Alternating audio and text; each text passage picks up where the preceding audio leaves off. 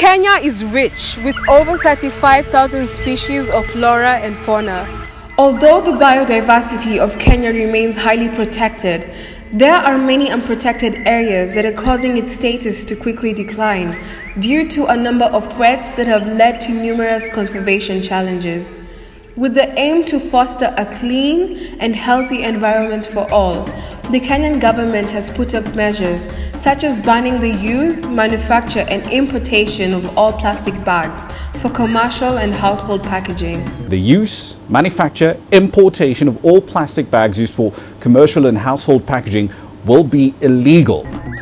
The ban makes Kenya the 11th country to take action in support of the United Nations Environment Campaign.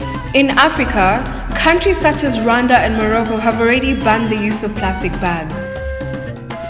This move was embraced by conservationists but also scrutinized by firms such as the Kenya Association of Manufacturers, claiming that their operations and the shutdowns would cause 60,000 job losses. By secretly stocking and selling plastic bags, the traders risk 4 years in jail or 4 million shillings in fines should they be arrested and convicted.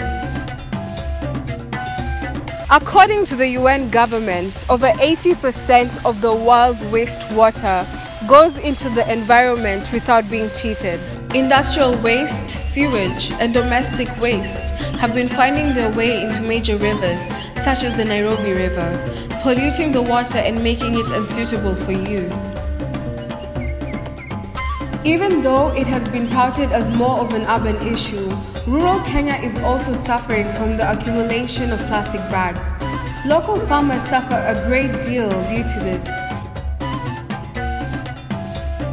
Plastic is the most common packaging material in Kenya today. When you go shopping in the country, there is a 99% likelihood that whatever you buy will be packed in a plastic bag. Due to this, the nation offered its citizens alternatives.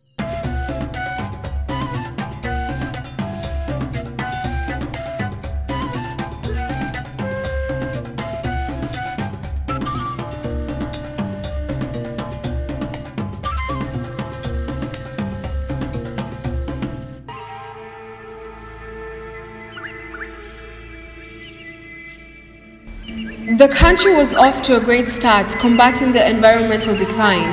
Unfortunately, the ban has driven the manufacture and sell underground as black market racketeers find avenues to rake in huge profits.